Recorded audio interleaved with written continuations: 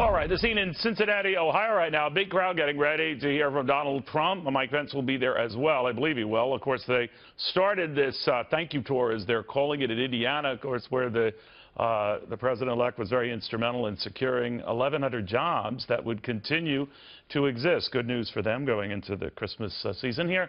But in Ohio, a state he won conveniently and easily. Not one of those states that, by the way, is demanding a recount. He won Ohio by 8 points. But Wisconsin, well, that recount has started. It started today. Hillary Clinton's campaign asking for help with that, happy to provide it. Now the Wisconsin Republican Party filing a complaint with the Federal Election Commission that the whole thing just stinks. It's something weird is going on. Initiated by Jill Stein, an independent presidential candidate, garnered a little more than 1% of the vote.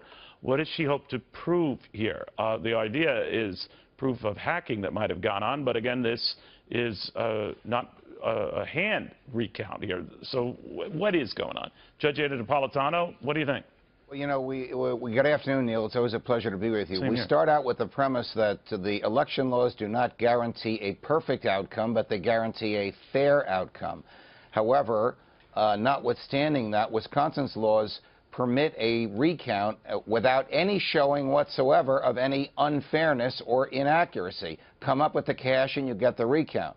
So Mrs. Stein has combined forces with Mrs. Clinton, Stein providing the money, Clinton providing the human beings to engage in this recount without any significant evidence whatsoever that the outcome might be different or that there was any unfairness. So what is their goal? I guess the goal for Stein is to raise money for her fledgling little left-wing party for 4 years from now, and the goal for Clinton, God, is she going to run in 4 years, Neil? The goal for Clinton, I guess, is to unite with these lefties who deserted her last month. Yeah, I mean, if you combine the Jill Stein votes that conceivably would have gone to Hillary Clinton, you might make a case for some of these close states, Wisconsin and Michigan, maybe Pennsylvania. It would have been a different story. But what I'm wondering is how likely a change in the vote is in any of these states. I believe in Wisconsin it was a 23,000 vote gap or thereabouts in favor of Donald Trump. That'd be hard to overcome. It would be hard to overcome, you know, a roughly 10 to 11,000 vote gap in Michigan. So what is this proving?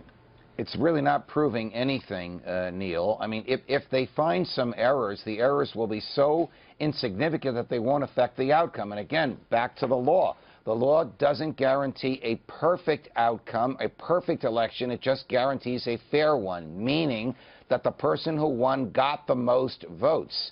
So they're not going to change anything. This is a bizarre combination between Mrs. Clinton, who told the world when Chris Wallace questioned her at the third of her 3 debates with Donald Trump that she would respect the outcome. She's now going back on that.